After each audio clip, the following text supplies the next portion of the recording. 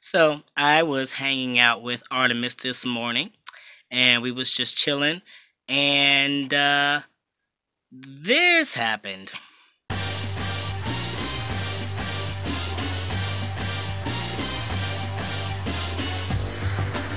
Yeah, she got in my bed. She's in there. She's in my mattress, my box spring, and there's a hole in it, and she just pushed herself right through the blocking that I have there, while it keeps out all my other smaller snakes. That was like nothing to her. So she pushed in, and she got herself in a position and hooked in something, and I couldn't like pull her out. I just had to let it go because I didn't know what she was on. I didn't want her to get hurt. So she's in there. She was mostly in there by the time I realized that she was going into the bed. And so she's in there and she's all curled up and comfortable. And I mean, it doesn't seem to be getting affected by the fact that I was on the bed trying to record and get in there and see where she was at. And so I don't, all aside from ripping apart my bed mattress, which I'm not quite willing to do just yet, or my box spring.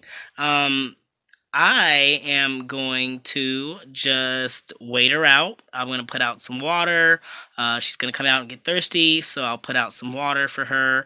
It's also going to be feeding time for my other snakes here in like a day, so I guess I'll just go ahead and get those out thawing, and maybe the scent of them in the air will draw her out, even though she herself just ate not long ago. So I'm also really hoping she doesn't take a crap in there, because then, well then, I mean, what am I gonna do? I mean, I guess the hole is big enough for me to reach my hand in, but hopefully it's in a place that I could actually get to it if she does take a crap in there, because that would suck to have that there.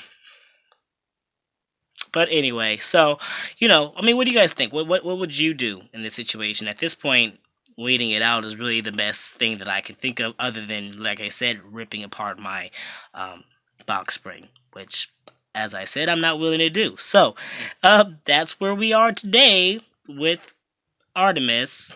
Yay.